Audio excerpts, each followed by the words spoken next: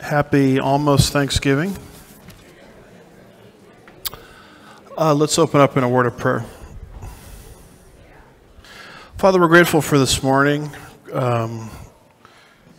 Thankful for this time of the year as we give thanks for everything you've done for us. Look forward to the next month celebrating the birth of your son. Looking forward to the month after that as we look forward to the things that you're going to do in the new year. I do pray, Lord, that you would have your way this morning at Sugarland Bible Church. I do pray for the illuminating ministry of the Spirit, whereby he takes the deep things of God and makes them known to us. We do invite him to do that, both in the Sunday school hour and the main service that follows with all of the different classes that are meeting, even now as I'm speaking. And in preparation for that ministry, we're going to take a few moments of silence to do personal confession before you, not to restore broken fellowship, but not to restore position, rather, but broken fellowship if need be.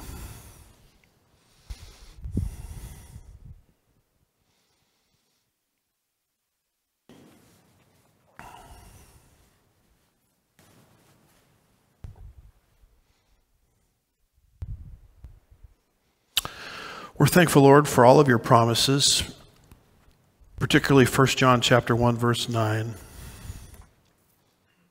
We're thankful for the comprehensiveness of your provision for us. Help us, Lord, to press into your truth. There's a lot of things out there that are distracting us very easily. Help us to focus this morning on what matters, what's eternal. We'll be careful to give you all the praise and the glory. We ask these things in Jesus' name. God's people said, amen. Well, if you could locate the book of 2 Thessalonians, chapter 2 and verse 3.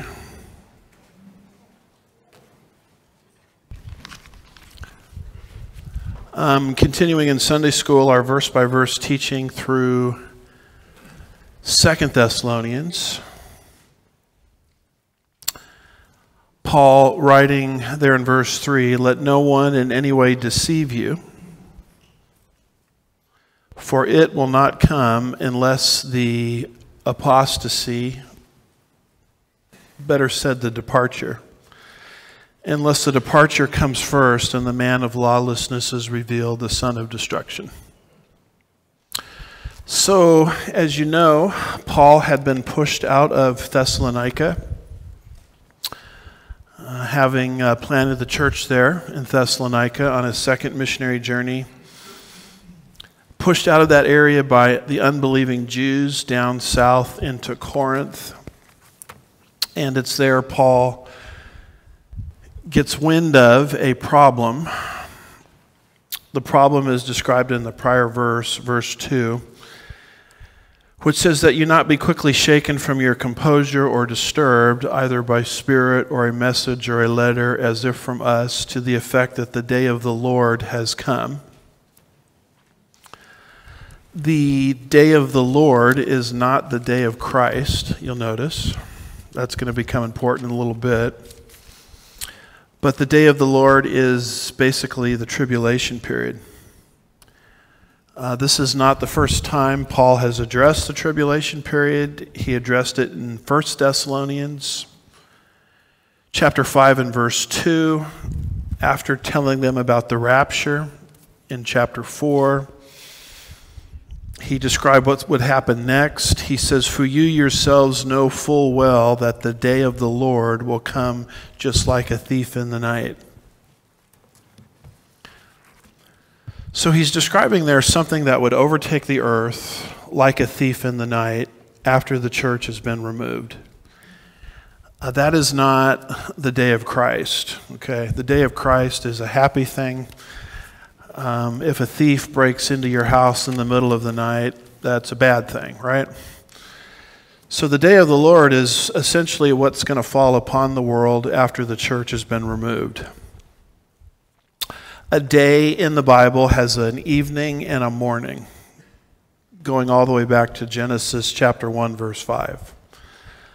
The evening is the tribulation period, which will last 7 years.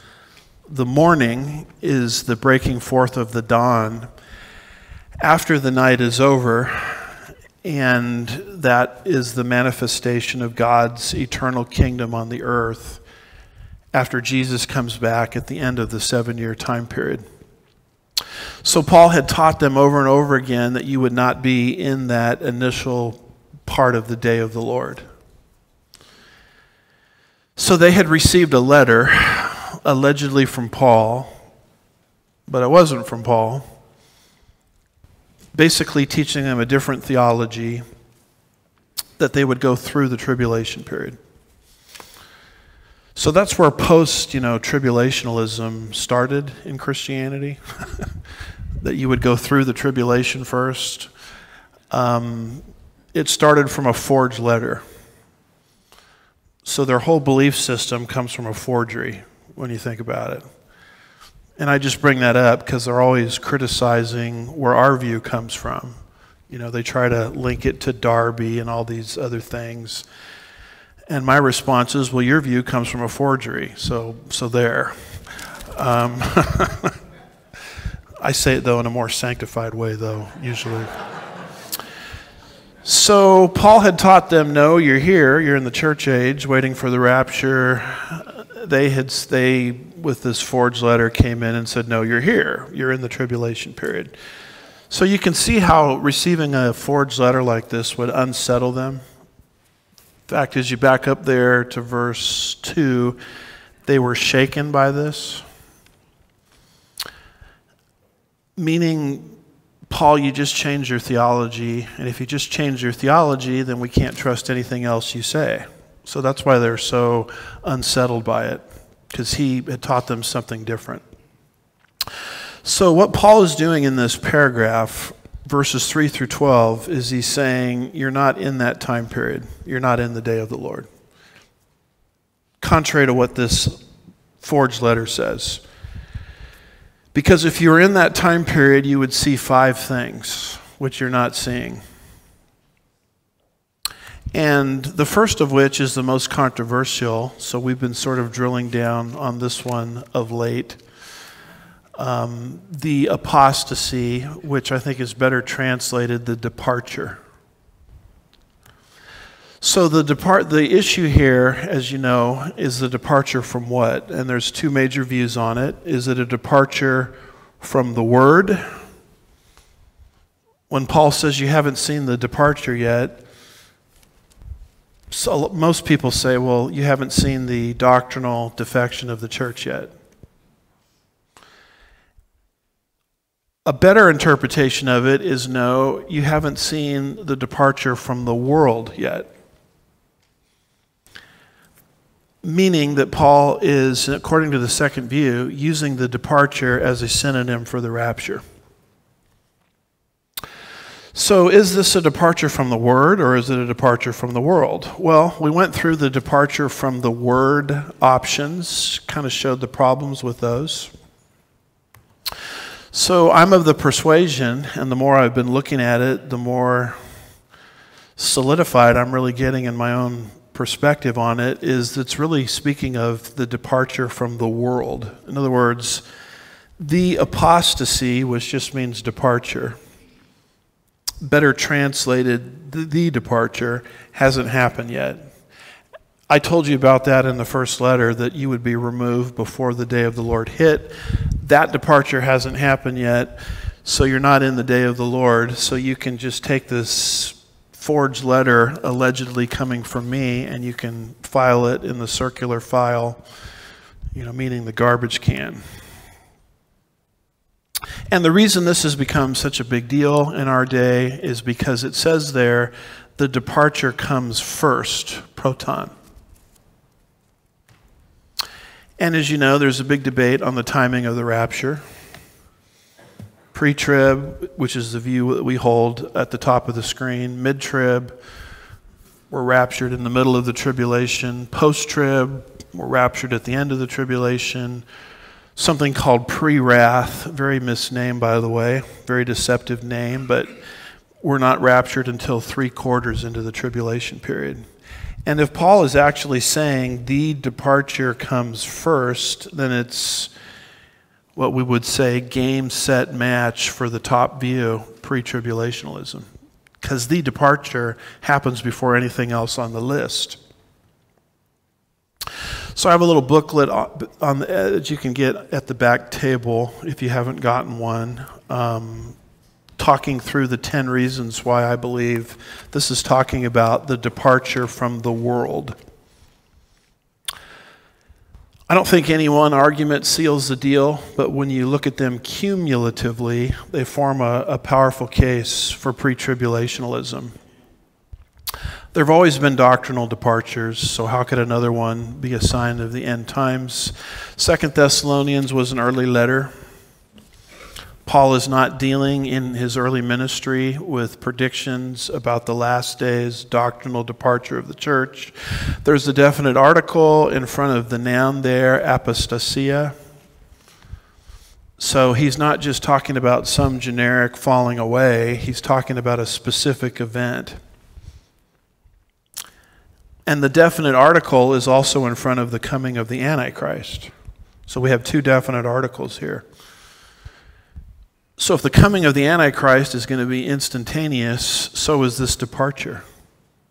And some kind of gradual doctrinal defection of Christianity won't get it done. I've tried to show that both the noun and the verb can refer to a physical departure. So when you have a word that means many different things, you obviously would follow the context, which would show you the meaning of the word. So both the extended context, the 1 Thessalonians and 2 Thessalonian books taken together, and the immediate context favors the physical departure understanding. Why doesn't Paul just say rapture if that's what he meant? Because he's reviewing material. And he has many different words at his disposal. And then I tried to show you that regardless of the theology of the earliest English translations before the King James came around, all of them, although they may not have held to our brand of theology, all of them were honest enough in their translation to translate that word as the departing away. The departing away happens first, which fits better the departure from the world view. So I'm here on number 10, my 10th reason. And I wanted to throw this in here because when you start to talk like this, people will say you're crazy. No one ever teaches this. Never heard this before. I'm looking at my favorite Bible study commentator, whoever he is, and they're all saying this is doctrinal, and you're saying no, it's physical. And so what people will do is they'll make you feel like you're just out on a limb. You're coming up with some view that no one has ever held before. So I have here number 10, that yes, the view is not the majority view, but there's a lot of very good people on the side of the departure from the world perspective. Here is a chart that I put together showing you all of the people that hold to a physical departure understanding. And you say, well, Pastor, every time you put that chart up, it looks like it gets bigger. And that's true. You know why? Because during the week as I'm studying it, I find somebody else that held the right view, what I would call the right view on this. Or people send me articles from people that I didn't know existed. And so it's been kind of neat putting this together just to demonstrate that this is a well-known view, this physical departure understanding. The ones with the asterisk by it are ones that I'm giving you a quote from them. But in general, you've got Kenneth Wiest, E. Schuyler English, J. Dwight Pentecost, H. Wayne House, Stanley Ellison, J.S. Mabee, Alan McRae, Gordon Lewis, Henry Morris, John Rice, Dave Olander, J. Carl Laney, Grant Jeffries, who I just discovered held the view 2 weeks ago. Myron Houghton, a new name on there, and I just discovered he held the view. I just made that discovery this week.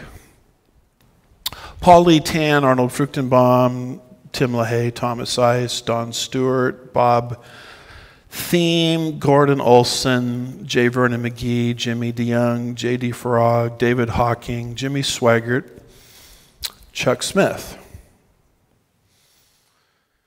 So let me share with you this citation from Dr. Myron Houghton, who taught, and maybe he still teaches there as far as I know, Faith Baptist Theological Seminary. And this is what he said back in 2002. And what he's doing here is he's giving 4 reasons why the physical departure view fits. A Greek scholar.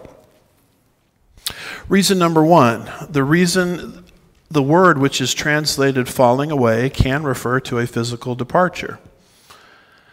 Note that this argument does not say that the word always or even normally has this meaning. But departure or disappearance is the second meaning given for this Greek word in a Greek English lexicon by Liddell and Scott. You're saying, I've heard that somewhere before, because that's one of the points that I've made as we've been talking through this. Part of the problem here is that the word is only used twice in the New Testament, here and also Acts 21:21, where Paul is told that some accuse him of teaching a departure from Moses. In this latter passage, this word is used in the sense of religious apostasy. In the Septuagint, this word or an older form is found in Joshua 22, 1 Kings 21, 2 Chronicles 29 and 33, Isaiah 30, and Jeremiah 2. In these cases, the word also has the idea of a religious departure. However, either the context or a descriptive phrase is used to indicate that a religious apostasy is meant. So when people say, well, it only means spiritual departure, in all of those other cases, there's some kind of descriptor thrown in, like departure from the faith, or, some kind of overriding context demonstrating that you're dealing with a religious departure. You don't have any such descriptor here in chapter 2. And in fact, what you have in chapter 2 is a context overwhelmingly talking about the rapture. Therefore, it might be argued that the word itself was more general. In the New Testament, the verb form of the word is used 15 times. We've covered that. Of the 15 references, only 3 have to do with a religious departure. And these 3 are qualified by the context or a descriptive phrase from the faith or from the living God. It is clear from some of the remaining references that a physical departure is meant. The angel who delivered Peter from prison, Paul prayed that a thorn in the flesh might depart from him. This word, now he's getting into the English translations. This word is translated departing away by William Tyndale in his English translation, Cramer in his English translation, the Geneva Bible, an English translation. Beza translated it departing. So what he's doing is he's rehearsing some of the arguments I've already shared with you. Look at the context. When it's used of a doctrinal departure, there's a context that supports it. When it's used of a physical departure, there's a context that supports it. And that's true with both the noun and the verb. So context is king. Reason number 2. The use of the definite article "the" lends support to the view that the falling away is the rapture. The basic function of the article is to point out an object or to draw attention to its use. Its use with a word makes the word stand out distinctly. And there he quotes a Greek grammar supporting his point. Paul is not speaking about a falling away, but the falling away. What he says is the departure. In all probability, Paul is referring to some subject he has previously discussed with the Thessalonians. Gee, what prior piece of information has he discussed with the Thessalonians? The rapture. In fact, when you go back to chapter 2, verse 1, he's talking about the rapture. You go back into the first letter, chapter 4, chapter 1, the end of those chapters, he's talking about the rapture. So when he says the departure, he's referring back to something he had already taught them about. He hasn't taught them earlier about some sort of doctrinal departure of the church. He's talked to them about the rapture. So when it doesn't just say departure, it says the departure, meaning it's referring backward to something that he had already focused on. Paul is not speaking of a falling away, but the falling away. In all probability, Paul is referring to some subject he has previously discussed with the Thessalonians. A.T. Robertson agrees with the use of the article in this verse. He states, and the use of the definite article "the" seems to mean that Paul had spoken to the Thessalonians already about it. Now, if this is the use of the article in 2 Thessalonians 2, verse 3, one would expect to find a place either in 1 Thessalonians or 2 Thessalonians where Paul previously referred to a departure from the faith. This writer, Myron Houghton now speaking, knows of no such reference. However, there is a previous reference to the rapture of the church. 1 Thessalonians 4, 2 Thessalonians 2, verse 1. So he doesn't just say departure, he says the departure, bringing back to their minds information about something he's already covered. What has he already covered? The doctrine of the rapture of the church. Reason number 3. Paul's style of writing in this chapter also lends support to the idea that the falling away is the rapture. In verse 3, Paul states that 2 events must occur before the day of the Lord can come, namely, the falling away and the revealing of the man of sin. Paul's reference to this second event seems to be more fully described in verses 8 and 9. If indeed this is Paul's style, then verses 6 and 7, which describe the removal of the Holy Spirit and the church, would be a more detailed explanation of the first event in verse 3, the falling away. So if you take the departure as the rapture, that fits very nicely with the rest of the chapter. Because typically what Paul will do is he'll introduce an idea and then give a full explanation of it later in the chapter. So if this is the rapture, that would fit his writing style, because in verses 6 and 7, he's giving a better description of the rapture. If you take this as some kind of doctrinal defection, then you have Paul making a point and then kind of having a senior moment where he forgets what he's talking about and goes on to a different topic entirely. So it's a bit odd, to hold to that view that this is a departure from the Word, because here you have Paul making a point and then forgetting about it and going on a rabbit trail into an unrelated subject. That's what Myron Houghton is bringing up here.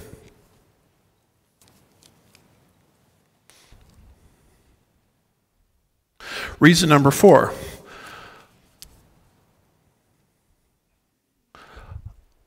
We covered reason number 3, didn't we? Okay, I'm having a senior moment there. All right. Reason number 4, Paul's purpose in writing led support to the view that the falling away is the rapture. Remember the setting.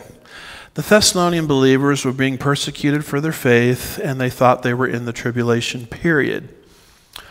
Paul writes to them that they can't possibly be in the tribulation period because 2 things have to occur before the tribulation period can begin: the falling away and the revelation of the man of sin.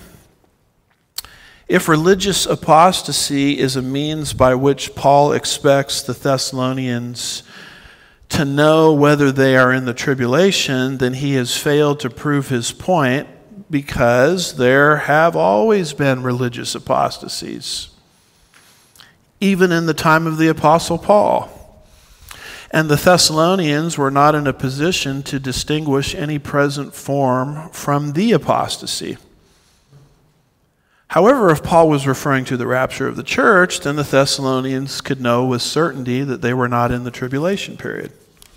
Hey guys, you're not in the tribulation period. Why not, Paul? Well, because the apostasy hasn't happened. What does that mean, Paul? Well, that means doctrinal apostasy. The Thessalonians would come back with a question.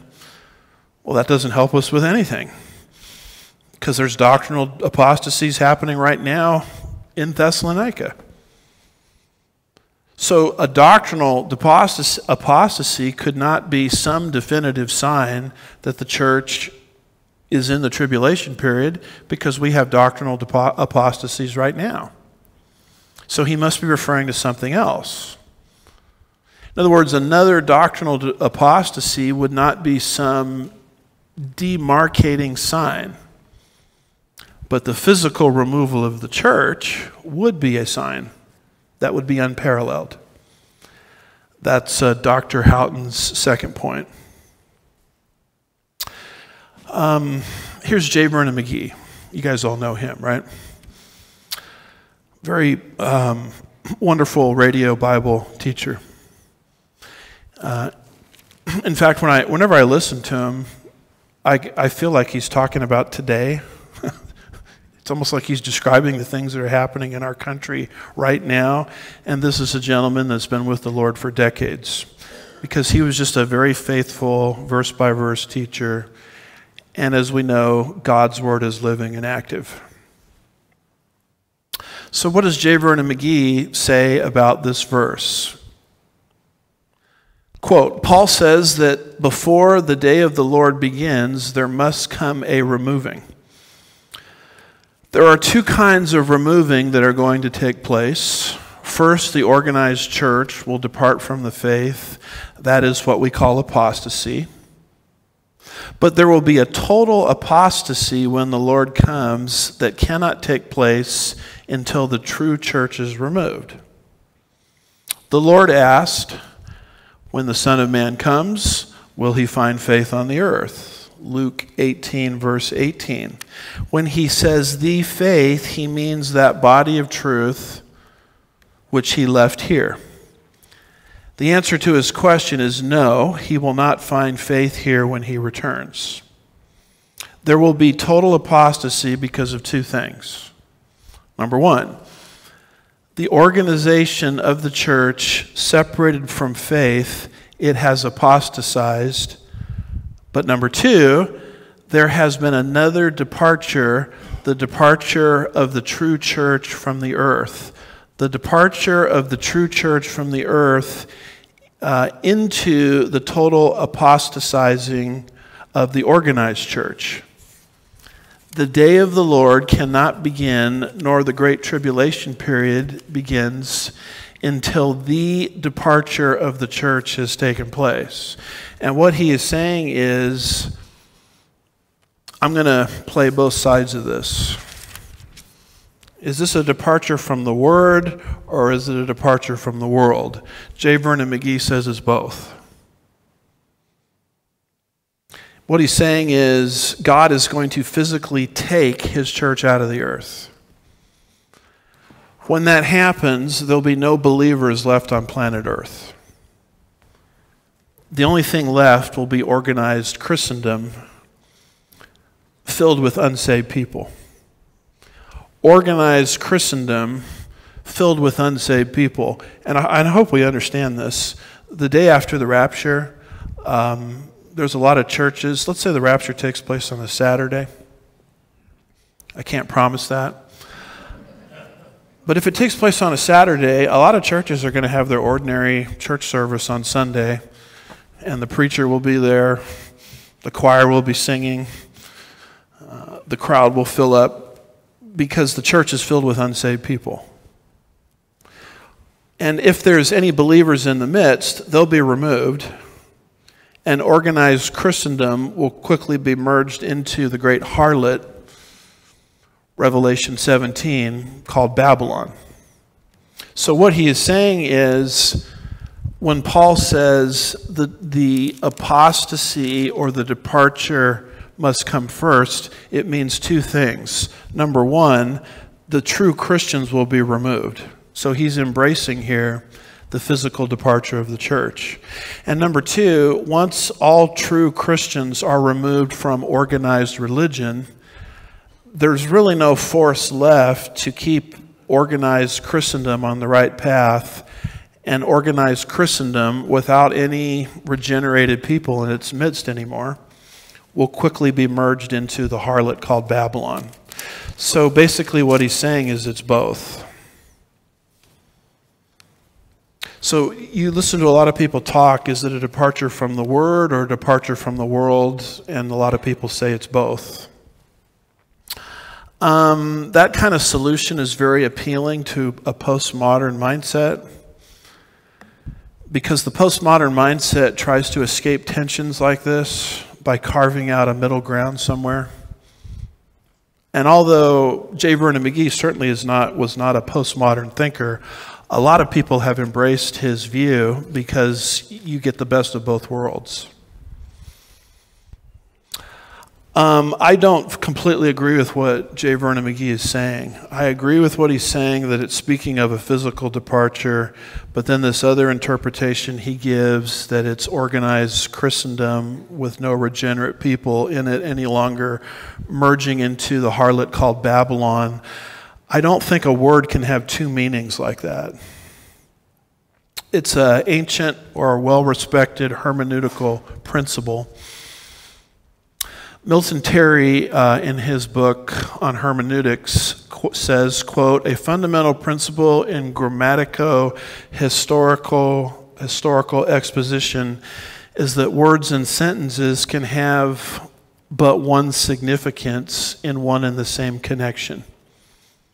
The moment we neglect this principle, the principle of single meaning, in other words, we drift upon a sea of uncertainty and conjecture."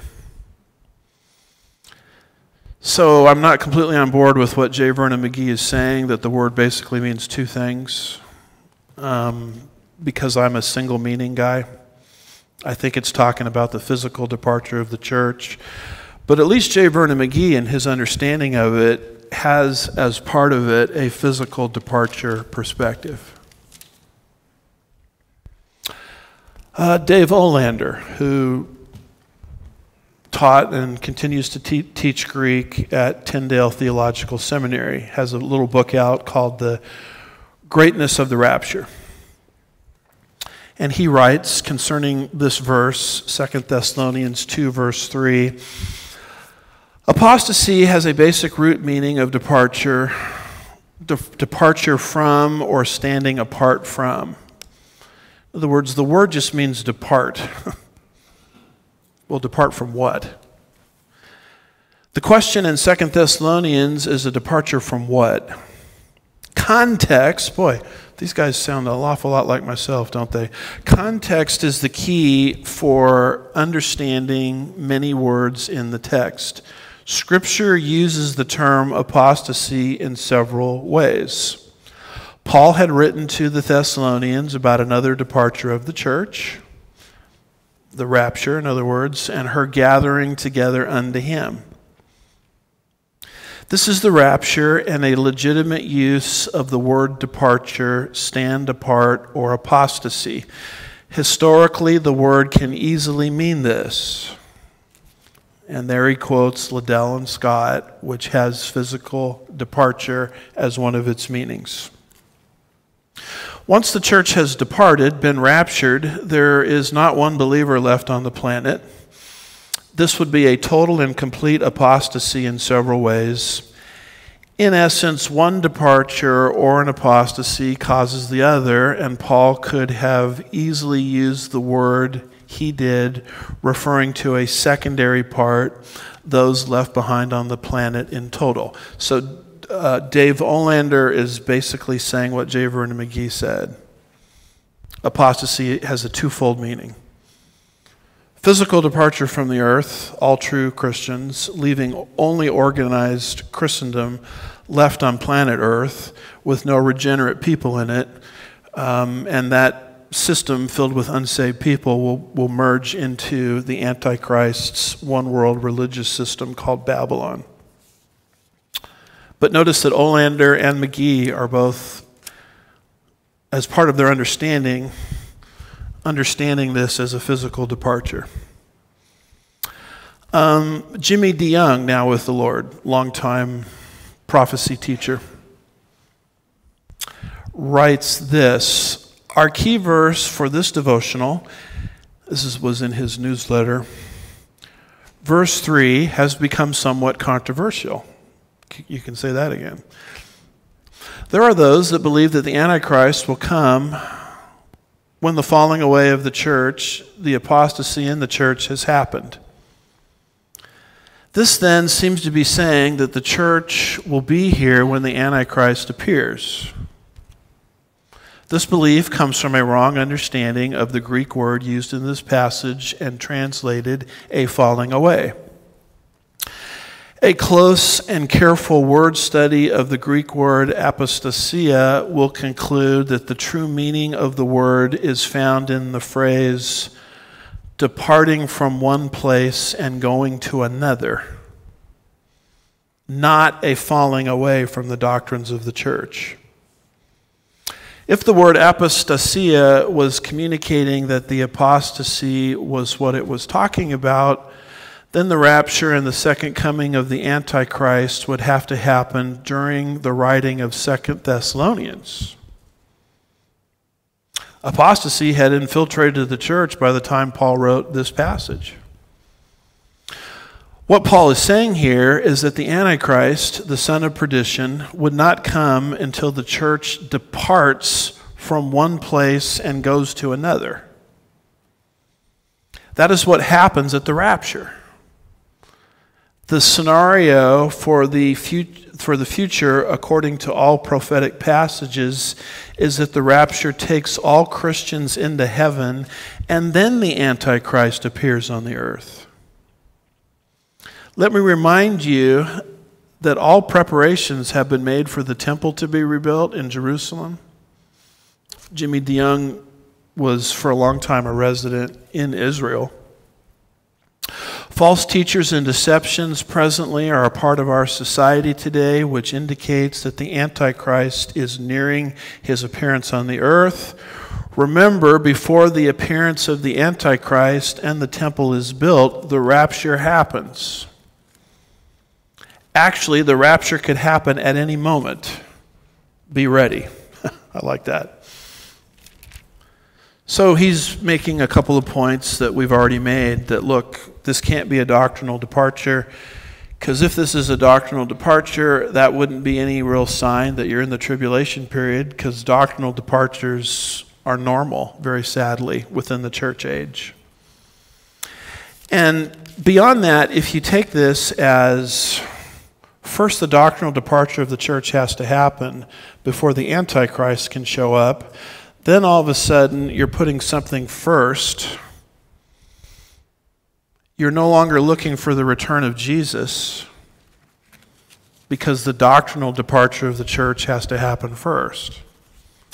So what you're doing, and this is one of the reasons I wanted to get into the weeds on this, what you're doing is you're actually damaging the doctrine of imminency,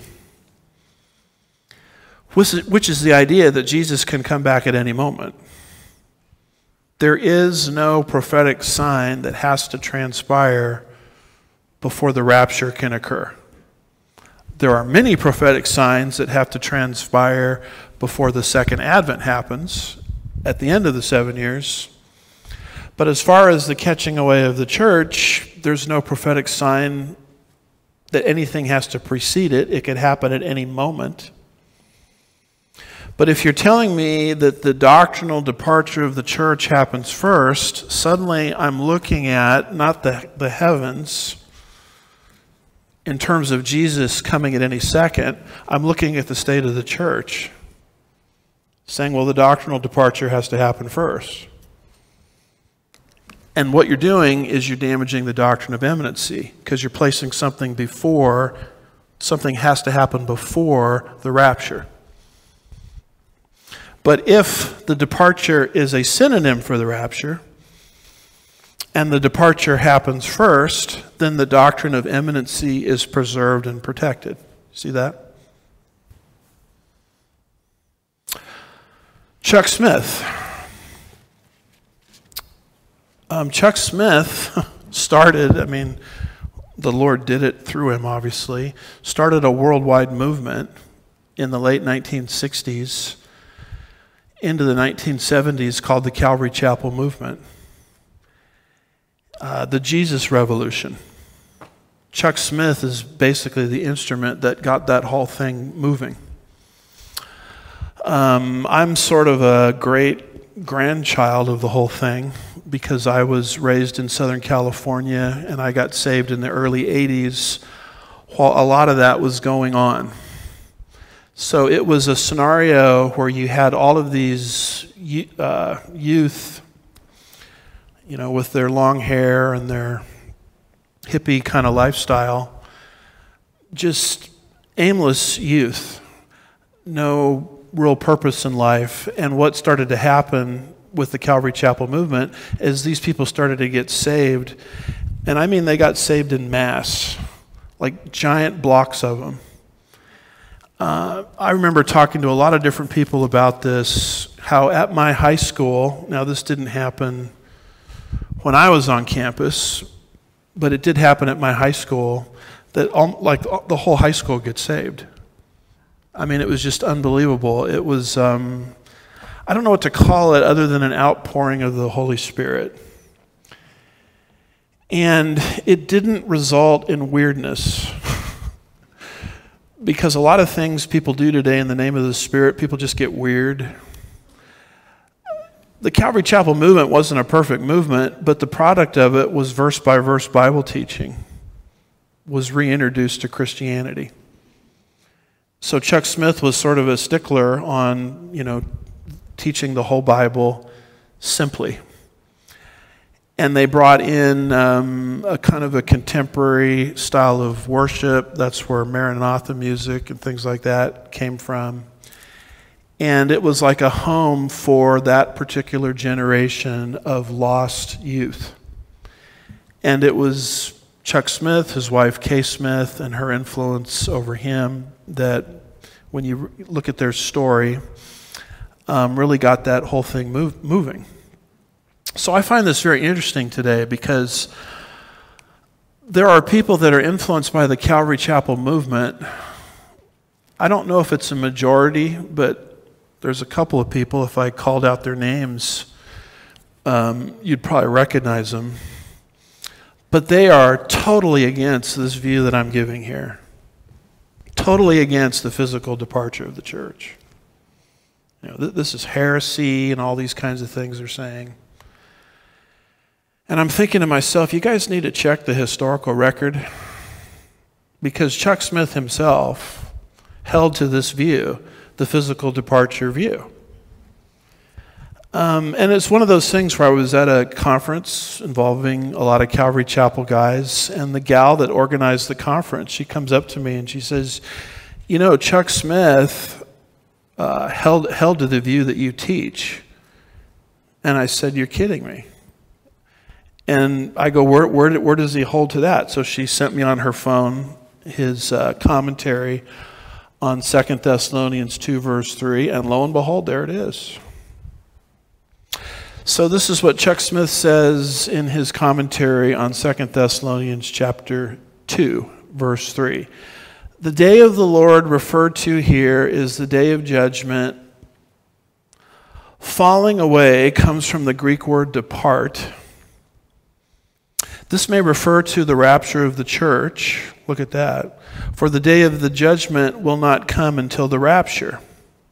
Or it may be a reference to people departing from the faith, for Paul spoke of another departure. 1 Timothy 4, verse 1. And used the same Greek word. However, in the 1 Timothy passage, Paul added the words, depart from the faith, instead of depart alone.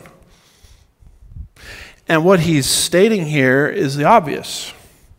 The word can be departure from the world or departure from the word. Well, departure from the word is obviously what it means in 1 Timothy 4, verse 1, because what did Paul add to the description of a falling away? But the Spirit, 1 Timothy 4:1, explicitly says in the latter times, some will fall away. What's the next part of the sentence? From the faith. Paying attention to deceitful spirits and doctrines of demons. So what Chuck Smith is basically saying here is, yeah, it can mean departure from the faith, but when it means departure from the faith, it will say departure from the faith. When you look at 2 Thessalonians 2, verse 3, does it say from the faith? It doesn't say it at all.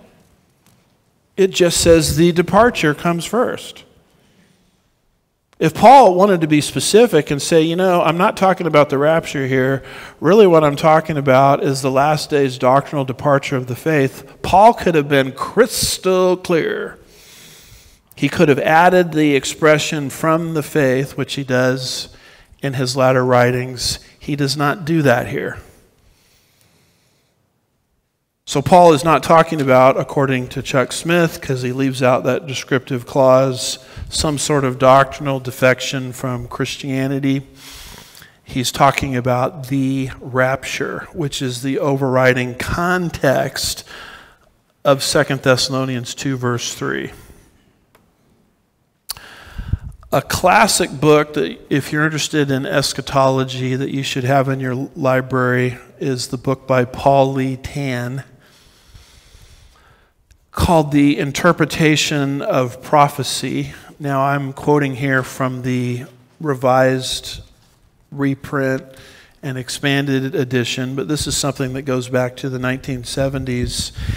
It's just as classic as Dwight Pentecost's book, Things to Come.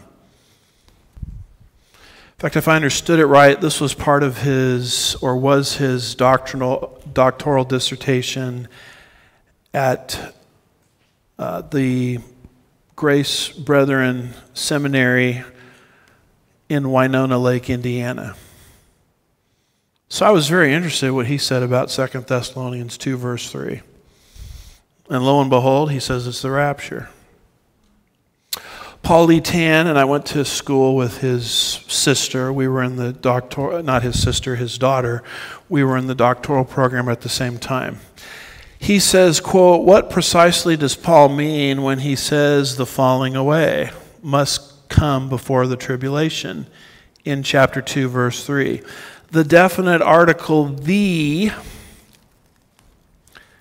denotes that this will be a definitive event, an event distinct from the appearance of the man of sin. The Greek word for falling away, taken by itself, does not mean religious apostasy or defection.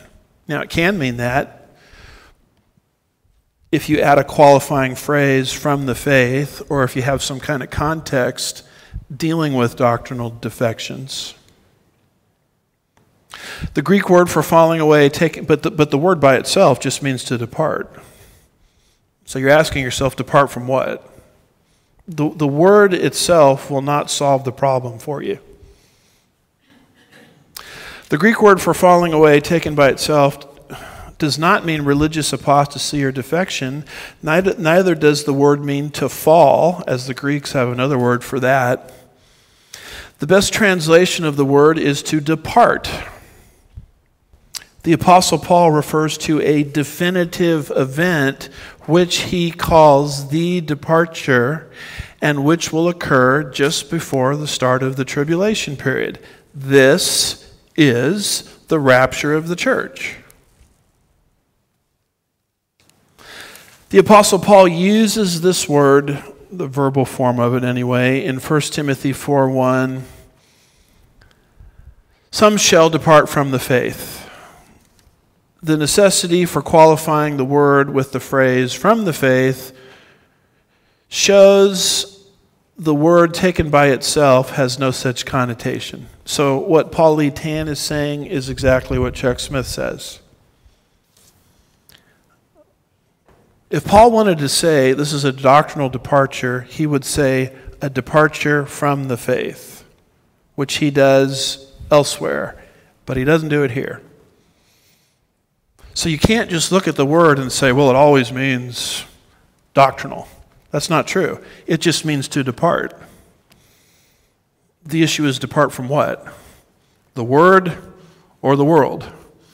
Context answers that question alone, because the word can go either direction. Jimmy Swaggart. Oh no, pastor's really going off the deep end. Look, Jimmy Swaggart, anybody can make mistakes, right?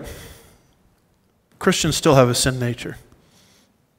Yours truly included. And if you don't think you still have a sin nature as a Christian that you have the power to say no to, but if you don't think it's still there, then Satan already has you beat. Because how do you fight an enemy you don't even believe exists?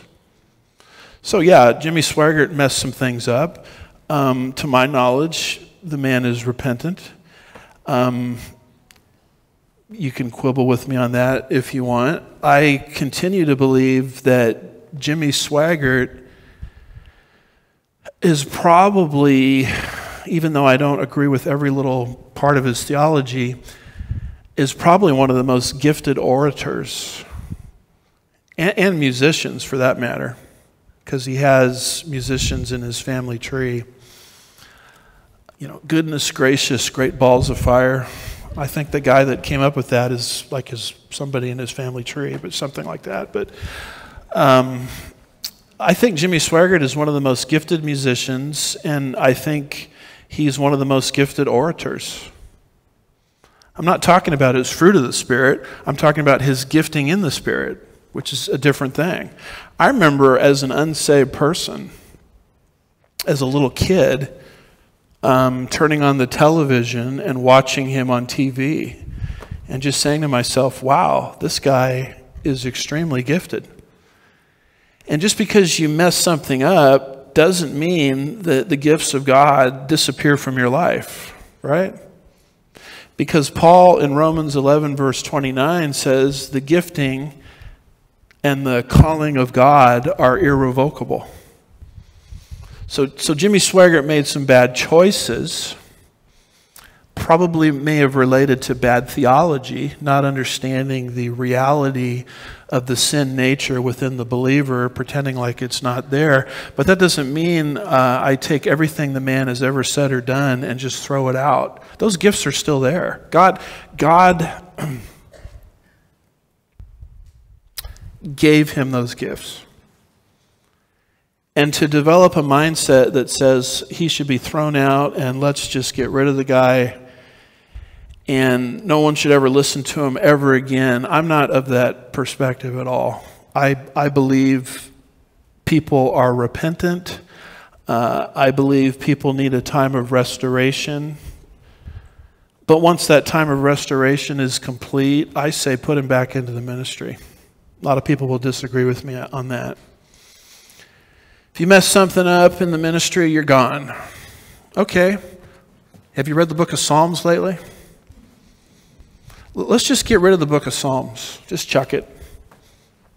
Because do you realize that most of those Psalms were written by David after his murder? Is murder pretty bad? That's a pretty bad one.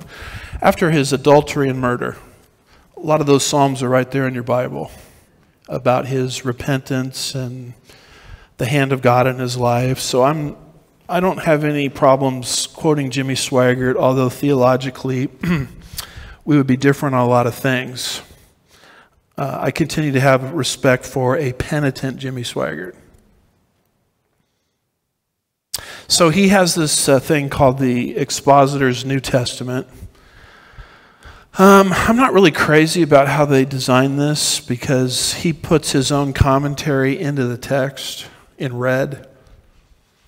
I kind of think red is for Jesus. So, I mean, I'm a little bit, geez, I don't think I would ever do something like this. I would put my comments in the footnotes. But anyway, all of that to say, in the Expositor's New Testament, he is a very big voice in what's called AOG, Assemblies of God. So what I'm trying to show you is that this physical departure understanding goes across Christendom. It goes across the denominational spectrum. It's not just some isolated view that somebody came up with. So Jimmy Swaggart says, "For that day shall not come except come a falling away first." Then he puts his own comment in parentheses. Should have been translated, "For that day shall not come except a departure comes first." That speaks of the rapture, which in essence says the second coming cannot take place until certain things happen. So you'll notice in his commentary, he's taking a physical departure understanding. So all of this sort of talk about heretic for teaching this, heresy, strained exegesis, departing from the normal dispensational tradition, all these people that level these charges, there's a lot of people you're going to have to call a heretic if you're going to say stuff like that. You can call me a heretic, you can call me anything you want, but you're also throwing a rock at all these people simultaneously. Because I didn't come up with this view on my own. I'm walking down a path that's been very well trodden. So that becomes sort of my 10th reason why I think the physical departure view works. So we're done with that, right? Not quite. Because there's 5 objections to the view, which I'll go over next time. And then once I go over those, we'll finally be departing from the departure teaching. And then we'll get into the verse-by-verse study. Let's pray. Father, we're grateful for your word. Help us to be good stewards of it and to handle it correctly in these last days. We'll be careful to give you all the glory. We ask these things in Jesus' name. And God's people said, Amen. Happy